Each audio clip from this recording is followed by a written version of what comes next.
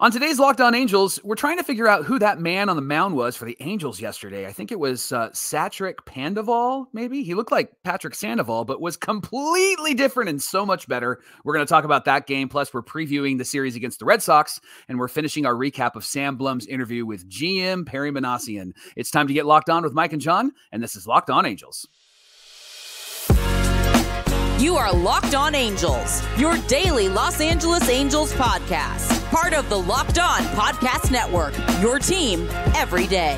Thanks for making Locked On Angels your first listen of the day. You can find us anywhere you get your podcasts, including Apple Podcasts, Spotify, and SiriusXM by searching Locked On Angels. And if you'd like to give back to the Super Halo Bros for all the Super Halo content, here's some things that you can do. Leave us a rate and a review on Apple Podcasts. If you're watching on YouTube, hit that thumbs up button. And if you're not subscribed already, please subscribe and become a Locked On Everydayer. And welcome to all the new Everydayers that are with us now. And whether you're watching or listening, come over to YouTube, leave a comment. It's one of the best ways to get in touch with us and be a part of the conversation. Happy Thursday to you, and thanks for being here for this episode of Locked On Angels, where it's your team every day. You've got the Frisch Brothers here with you, a.k.a. the Super Halo Bros. My name is John, and that's my brother Mike. And my name is Mike, and that's my brother John. Mike, it's our third season here at Locked On Angels. We're off to a good start as the host this season because we're having ourselves a good time. The Angels have won 4 in a row, including a sweep of the Miami Marlins. Can you hit me with a too sweet across the camera there? Yes. There we go. There we go. I love that. Hey, we're here 5 days a week. The only Angels podcast that's covering this team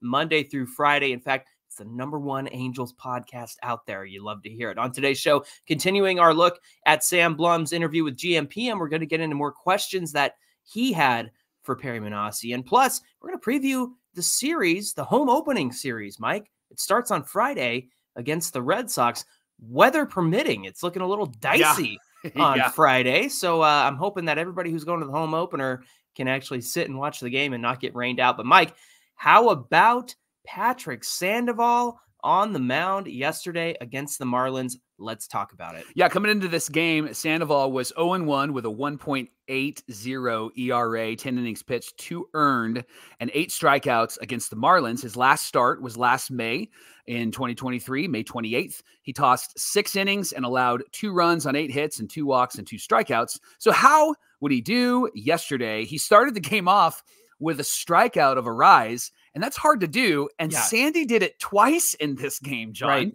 Right. To strike that guy out. He has such a great approach at the plate, and having Sandoval strike him out twice was really impressive, in my opinion. Yeah, the overall performance from Sandoval was impressive, Mike. He had 17 swings and misses, 29 called strikes plus whiffs on his pitches. So they were swinging at a lot of those and missing those. A 55% whiff rate on his changeup, which is what you want that changeup to be, because historically the whiff rate on his changeup is in the 50s and above. So the fact that he was able to execute that changeup effectively yesterday was huge, and I think made all the difference, especially the fact that he could locate his fastball yesterday as well. Yeah, so following the first inning, really good first inning. The second inning was really good as well. And in fact, the first 2 innings, John, 6 up, 6 down, 20 pitches with 4 strikeouts. Sandoval needed 16 pitches to record his first out just 6 days ago. He had a completely different mound presence yesterday. Did run into some trouble in the bottom of the third.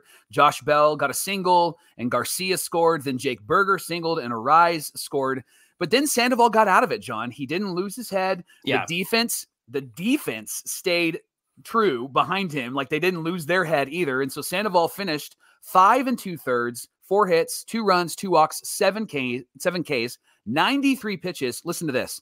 65 strikes, 70%, 17 of 23 first pitch strikes, 74%. John, if they throw strike one and if they're trying to get to 0-2, these pitchers are so successful. And that's the Barry Enright strategy. And they're finally adopting that in the regular season. We saw it a lot in spring, but they're finally adopting it in the regular season. And that's exciting to see, especially for someone like Sandoval, who I've been on, right? And to see him perform well yesterday and to do what we know he can do was like salve for the soul, was it? Was it not? Well, it's nice to know that Barry Enright brought this approach to the team, and that's something that we've always believed that he was going to do well. He said it right from the beginning. In fact, he sat down with Sam Blum shortly after his hiring and said, hey, these guys are wasting a lot of time out there. They're not getting to strike one. They're not throwing strikes, and we got to cut that out. And that's why these outings, it's 4 innings pitched, but 100 pitches, and that's not sustainable at all. And the weird thing is that Sandoval, in theory, should be able to do that, and and Canning, in theory, should be able to do that. Right. But they just had such a hard time locating their fastball and getting those first pitch strikes the first time through the rotation. So what do you say to somebody who's like, okay, it's the Marlins, and so calm down, and how the Angels really couldn't race to strike 1 and strike 2 against the Orioles? Do you think that there was some intimidation? Do you think that there was some opening day jitters? What do you think that it is? And should we just completely be like, well, it's the Marlins, and so it doesn't matter? Where do you land there, John? Give us some wisdom. It's mechanics. It's nothing to do with the Orioles or the Marlins. It's you just weren't able to throw a strike in the zone. And I don't know about you, Mike, but and this is silly. This is a silly example, right? I remember filling in at catcher during our softball playing days, right? Mm-hmm. And I actually liked being back there. Yeah. I remember one game in particular where all I had to do was throw the ball back to our pitcher, after he threw it. And one of those days it was just like, I got nothing in this arm. What am I doing? Honestly. And I was like, what's wrong with me today? Yeah. And so trust me, I understand stupid park softball is nothing compared to baseball. Yes. But what I'm trying to get at is I just didn't have what I needed to do that day. Sure. And my body just wasn't cooperating at all. And so I feel like it's a mechanics issue with these guys, something that the starting pitchers and Barry Enright can figure out and look at video and go, hey, dude, you're flying open. And that's why you're not putting the fastball where you want it to go.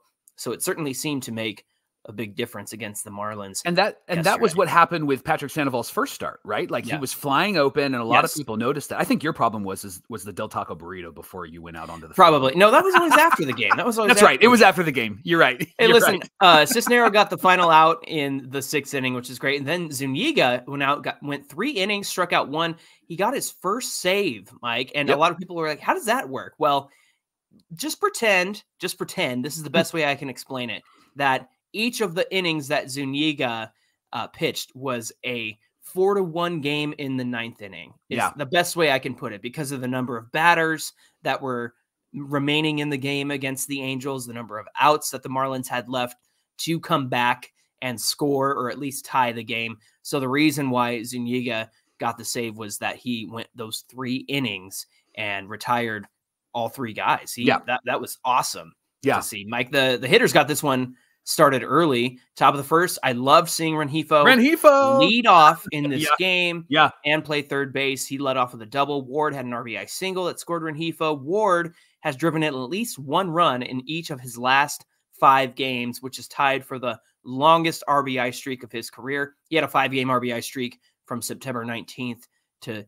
the 23rd in 2022. Anytime you can reference Taylor Ward from 2022, outside of running into the wall and recovering from that, that's a good thing. Trout was on, went first to third. Drury grounded into a fielder's choice. It scored Trout. It made it 2-0 Angels. Mike, my first thought there was nickel and dime. The Angels nickeled and dimed, and that's what they had to do. And then they kind of poured it on a little bit later. Why don't you talk about the second and the way they scored later on in the game? Yeah, in the top of the second, Hicks singled, and then Ward doubled, and then Drury hit one to third. It went under the glove of the third baseman. It scored 2, made it 4-0. Then top of 5, Logan O'Hoppe, who is just hitting everything right now, he singles on a ground ball to the left fielder, Brian De La Cruz. Drury scored. Miguel Sano, who walked a couple of times in this game, might be finding it, right? Yeah, that's exciting. And had 2 hits in this one, and then even a ground out that was like 115 miles an hour off the bat for Miguel Sano. Good grief. Then Jo Adell hits a sacrifice fly to right, and Sano scores, made it 6-2 at that point. Did you see Jo Adell celebrate that sacrifice fly behind first base? I don't think I noticed it. So he's walking down the line, and he's watching Sano score, and then he claps and fist pumps. And it was it was one of those moments where you're like, this is why I like having this guy around and why I want him in the game more often, because he brings so much energy, and it's a youthful energy. It's not like an arrogance about him. It's just like, yay, I did good and we're doing good, right? I love that. You want to see some arrogance. And before this series started, I had a fan in Jazz Chisholm, or I should say Jazz Chisholm had a fan in me, but I don't know. Something about the way he carried himself. And I'm sure they're upset and they're struggling and they're, they haven't won a game yet. Something about the way Jazz carried himself. I went, I don't know if I like that very much. The vibe just feels off, and they were talking about that on the radio side. Everything kind of feels off for the Marlins, but not for the Angels, man. Zach Neto at the top of the 7th got an RBI double. Then Jo Adell had a sacrifice fly. Taylor Ward in the top of the 8th hits his 3rd home run. Feels like 2022 Taylor Ward is back, right? That's right. He's feeling 22, baby. I love it. Whenever a Taylor's feeling 22, that's a good thing. We'll take it. And then Jo Adell wasn't supposed to be in this game, but Rengifo left because he felt lightheaded. And Jo Adell hadn't reached base, didn't have all the at-bats that he could have had. And then top of the 9, he gets hit in the elbow. And it was right on the pad. And so it extended his on-base streak to start his career, 35 games, which was great. Johnny, the Angels have outscored their opponents by 16 runs in the last 4 games after being outscored by 17 in the first 2. Their run differential right now, they are -1 because they're finally catching up to those numbers that the Orioles put up on them. So great series, nice series sweep. The Angels did what they're supposed to do against teams that are struggling. The Angels in 2023 didn't do this, John. They didn't win against teams that they were supposed to just crush. And so the great news is they did exactly what they were supposed to do in this series. And to get a sweep after that Baltimore series is probably really life-giving for these players. And more importantly, they walk out of this road trip 4-2, and they're sitting in first place in the AL West. It just goes to show that if you don't blow up the first inning and surrender 4 runs or 5 runs or what have you, the Angels have the ability to come back. Right. And I think the hitters have the ability to come back. Now, look, I totally understand that, we're not facing Corbin Burns with the Marlins, but Jesus Luzardo is a tough customer, and the Angels were able to get to him 2 days ago. And AJ Puck, struggled in his first start. The Angels went out there and did exactly what we said that they were supposed to do. Don't help him out. Get after him, because he had a blow up in his first start, and the second start, I had a lot of confidence in the fact that they could go out and do it again. But really, it just comes down to don't lose the game in the first inning. Yeah. And don't put yourselves behind in the first inning. In fact, having that 2-0 lead for Patrick Sandoval to come out there, I think that made a big difference as well, Mike. Yeah, I agree. We appreciate you making Locked On Angels your first listen every single day. The Angels are playing the Red Sox on Friday, 6:38 Pacific time. It's the big home opener. You can catch every pitch of the Angels hometown broadcast with SiriusXM on the SXM app. Just search Angels. Coming up on Locked On Angels, we're previewing the series against the Red Sox, seeing how the matchups might go down this weekend. We're going to get into all of that coming right up. Today's show is brought to you by our friends at Game Time. Game Time is now the authorized ticket marketplace of Major League Baseball, which makes getting tickets even faster and easier. And they're obsessed with finding ways to save you money on getting tickets with your tickets. So Game Time has all of these great deals. They have last-minute deals on tickets where you can save up to 60% for all sorts of sports.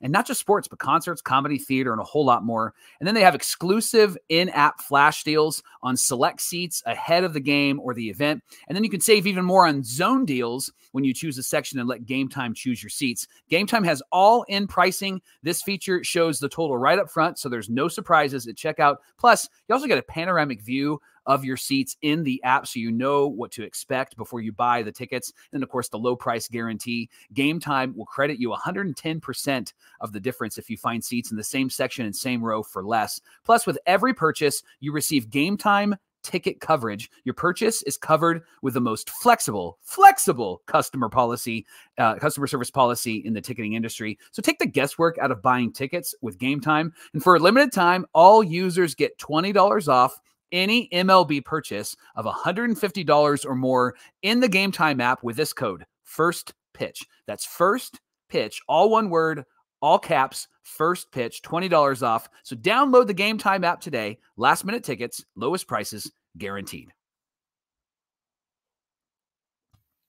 This is the Locked On Podcast Network, where it's your team every single day. Every dayers, it's time to make the switch from your regular sports viewing and check out Locked On Sports Today. It's a free 24/7 streaming channel all sports all day long. It's programmed for you every day to bring you the biggest stories from across every league. Locked On Sports Today brings you can't-miss analysis, opinions, and news. It's streaming 24/7 on YouTube or the free Amazon Fire TV Channels app. It's part of the Locked On Podcast Network, where it's your team every single day. The Angels are back at it on Friday, 6:38 Pacific time at the Big A for the home opener. Don't miss out. You can catch every pitch of the Angels hometown broadcast with SiriusXM on the SXM app. Just search Angels. Let's talk about the series against the Red Sox, preview kind of the upcoming matchups, John. And let's talk about the most important thing that's happening in this series. And that's Friday night, Jared Weaver throwing out the first pitch. Yeah. Ding! Love it. I saw that he said, "I'll see you Friday." And you went, "What's this about?" Right? Excuse me? So Weave's going to throw out the first pitch, which is really exciting. So it's not what I thought it would be, signing for a day and then retiring as an Angel. That's I'm still waiting for that day. Yes. I have been watching the video of him against the Seattle Mariners, where who's at the plate, and he kept calling timeout. Kyle Seager. Yes, Kyle Seager. And so Seager's like, I'm going. And then Weave just throws one right in his back. Yeah. I miss Jared Weaver. All right, so let's talk about game one for a second, John.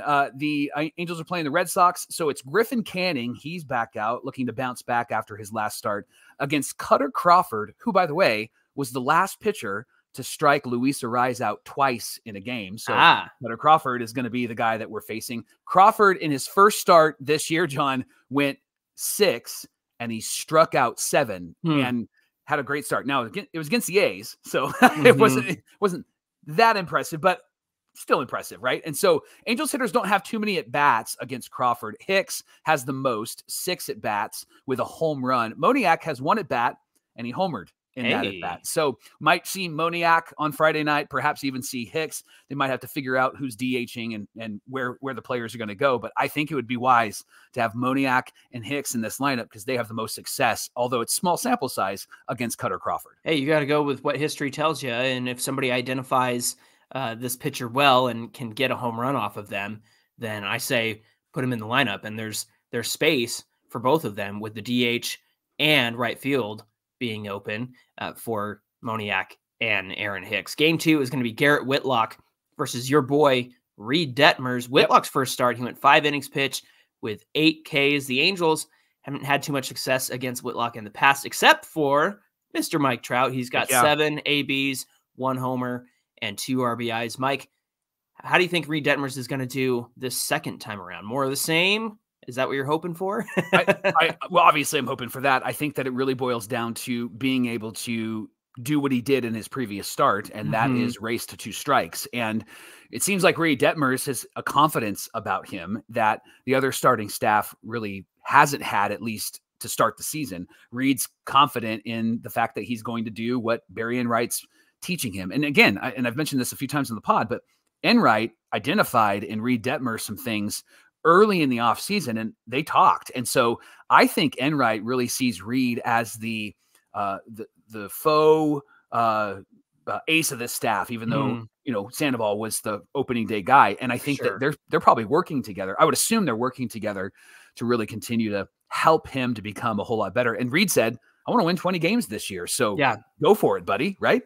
Absolutely. And he certainly is the one that Enright identified right out of the gate in terms of like, hey, that's somebody I can't wait to work with in Reed Detmers. Game 3 is going to be Tanner Houck versus Chase Silseth. Houck, in his first start, went 6, struck out 10. Mike. Oh, so there was what, 6 innings, 5 innings, and 6 innings. So their starters are going deeper than the Angels starters into games. That's an interesting stat. 7 Ks from Crawford, 8 from Whitlock, and 10 from Houck. So sounds like these guys need to be wary of the strikeout. Miguel Sano, actually, in his career, has hit 667 against Tanner Houck. So you might see him in the lineup. Mike, if we had to put on our Mark Gubaza hat and provide our keys to the game, but let's do keys to the weekend. Where would you begin with your keys to the weekend? Well, I'm going to start Money for Nothing by Pink Floyd, and I'm going to talk about nickel and diming.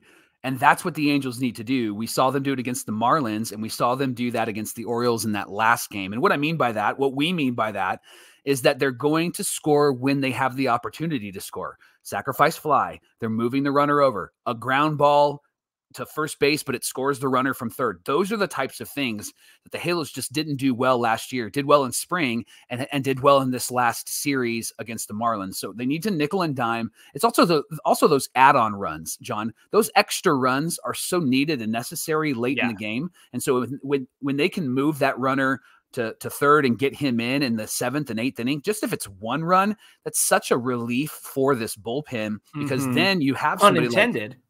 Then you have somebody like Carlos Estevez coming in, and if he does give up a few base runners, there isn't the threat of like, oh, I can't make another mistake, right? It gives him a little bit of flexibility, and I think the Angels just need to continue to be aggressive. They need to steal bags, and that's why I think Jo Adell should be in this lineup at least twice this weekend, because I want to see some stolen bases, and Joe just has an energy and an excitement, as I mentioned before, that I want to see on the field.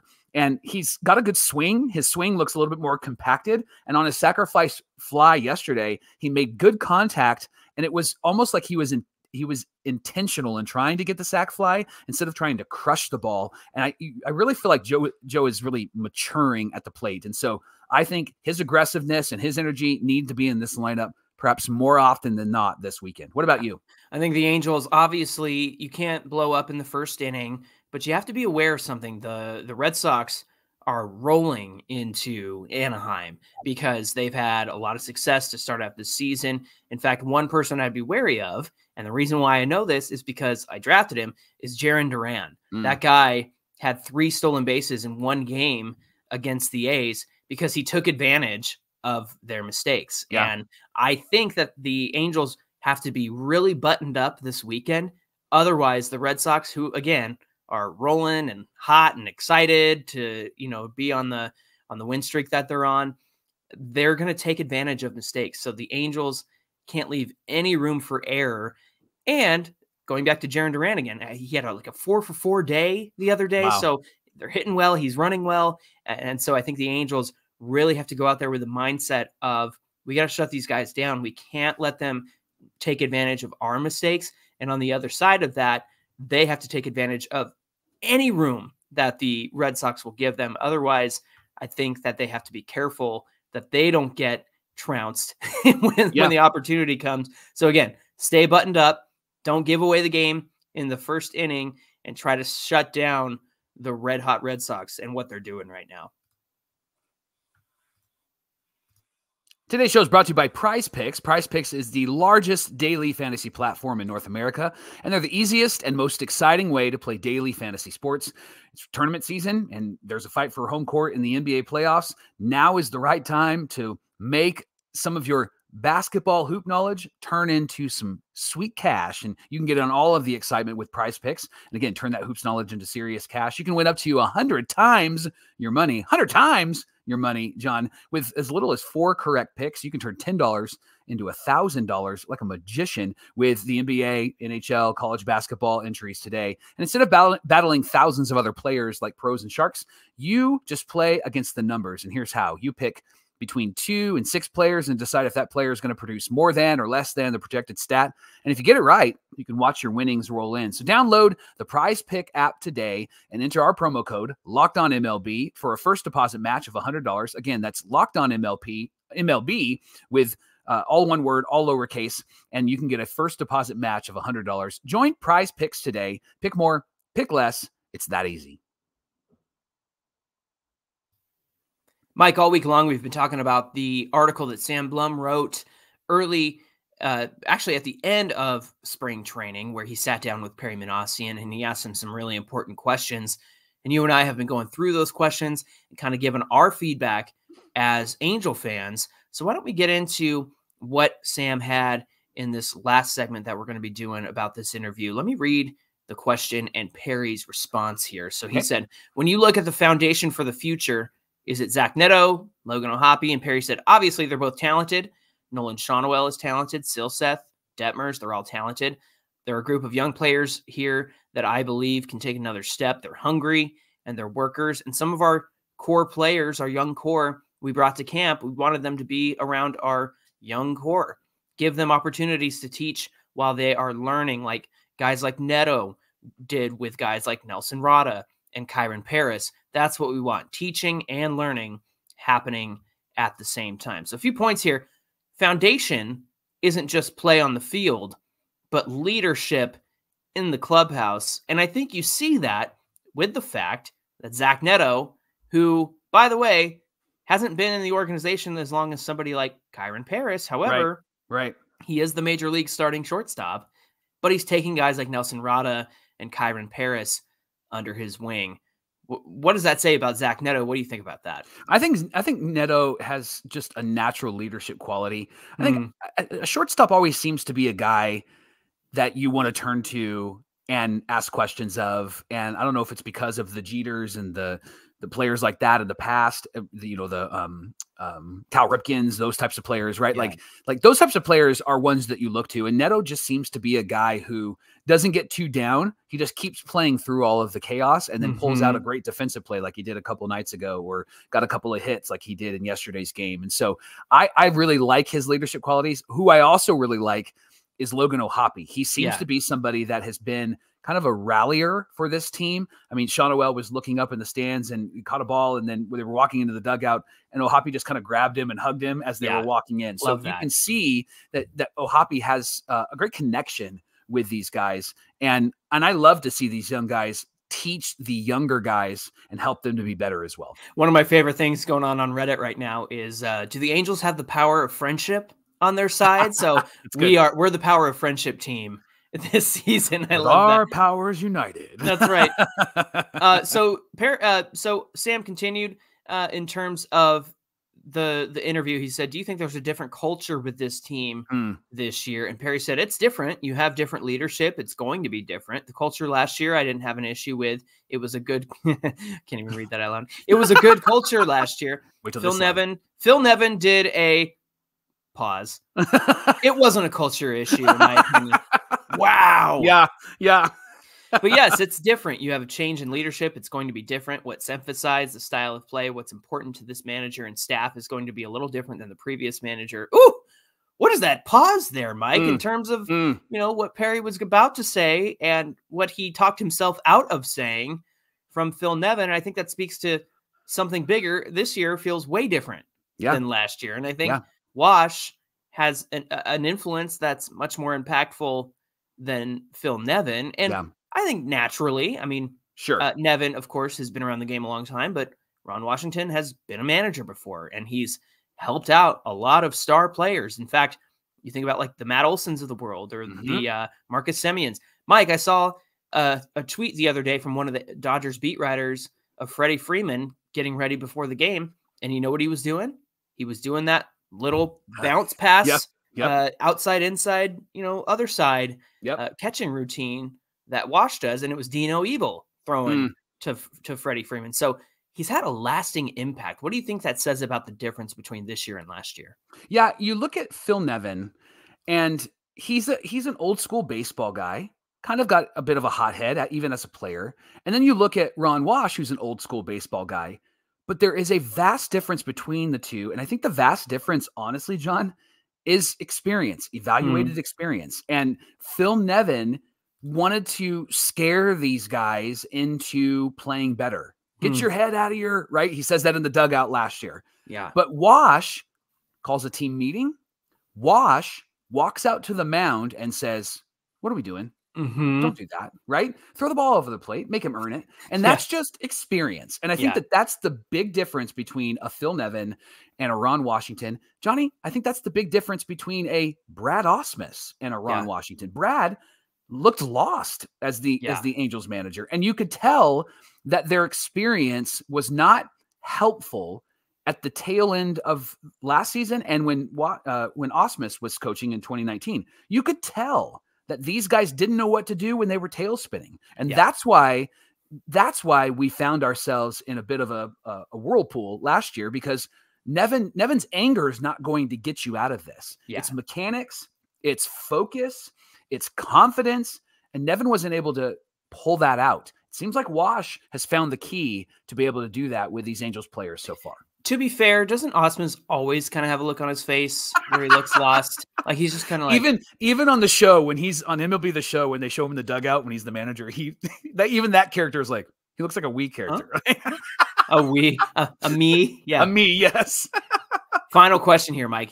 Sam Blum asked Perry Minasian, you have 1 year left on your contract. Is it tough to navigate that? And Perry said, I'm not worried about that. Whether I have a 1-day contract or a 30-year contract, it's what I'm doing that makes this place better. There's a lot of people that work here. There's a fan base that's relying on me to make this place better. I don't take that lightly. I have tunnel vision when it comes to that stuff. So that has zero bearing on anything. If Perry isn't re-signed, does that set this organization back? What do you say? Did Perry say, I'm not too worried about it? All right, too worried about it? Yeah. I honestly, John, I think it'd be dumb to not re-sign Perry Minasian, at least for another year or two. I think he needs to have a couple of years with Wash.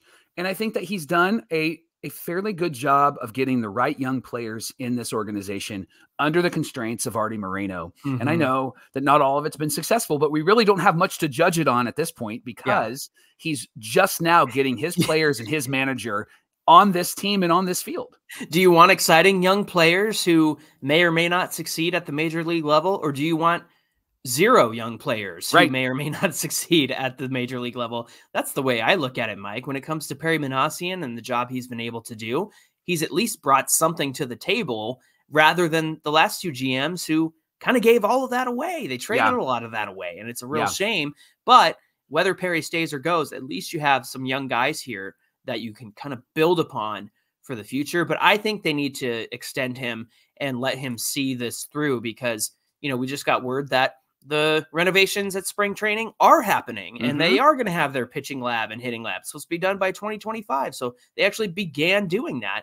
And I think that's a very good thing. So as long as Perry Minasian can have influence over the places he has allowed, or he's allowed to have influence, I think that's going to be a very good thing for this team. Hey, thanks for making Locked On Angels your first listen of the day. Remember, the Angels play the Red Sox on Friday, 6:38 Pacific time, and you can catch every pitch of the Angels' hometown broadcast with SiriusXM on the SXM app. Just search Angels. Hey, give us a follow at Locked On Angels on Twitter and at Super Halo Bros on Twitter and Instagram. You're going to want to do that because tomorrow, Mike, what do we have on deck for our show? It's Fan Mail Friday. We would love to hear from you, and so you can tweet at us, you can get in our DMs, you can comment below on YouTube, you can even call us on our voicemail line, leave a 30-second voicemail, 714-409-6396. You can tell us about how you felt on opening weekend versus how you feel right now. Yes. And it's probably a whole lot better. And so I'd love to get your thoughts on Patrick Sandoval's improvement. And what do you think, Locked On Everydayers? Are we going to get really excited about the Angels beating the Marlins, or do we need to temper expectations because it is the Marlins? Give us your thoughts there. Comment below. We would love to hear from you tomorrow on Locked On Angels Fan Mail Friday. Looking forward to that. We hope you'll come and join us and get those questions in for Fan Mail Friday ASAP. Until then, my name is John, and that's my brother Mike. And my name is Mike, and that's my brother John. Thanks for being here with us, and we'll see you back here on Friday. This is the portion of the show where we banter. Yeah. And until the timer runs out. Run out.